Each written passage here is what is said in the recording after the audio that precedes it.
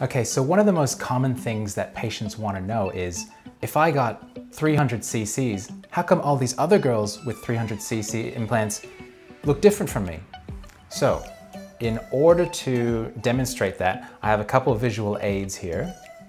And before we get into that, I want to first talk about the fact that we're adding a volume to your natural breast.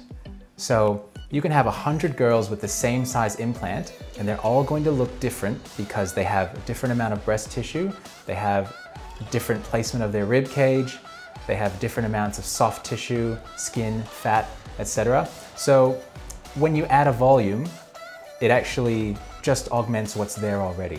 It doesn't replace what's there. So let's have a look at our visual aid here.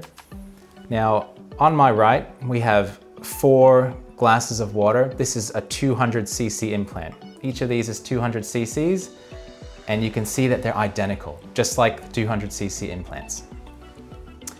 On the other side here, we have 4 glasses, and this represents 4 different patients, all shaped differently. Now, I'm gonna give each of these 4 patients the same size implant.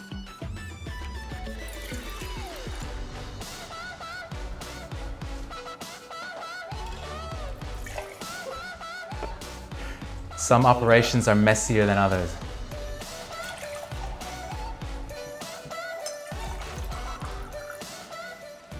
Alrighty, so all of our patients now have the same implant, but they look different because they're shaped different, because they started different.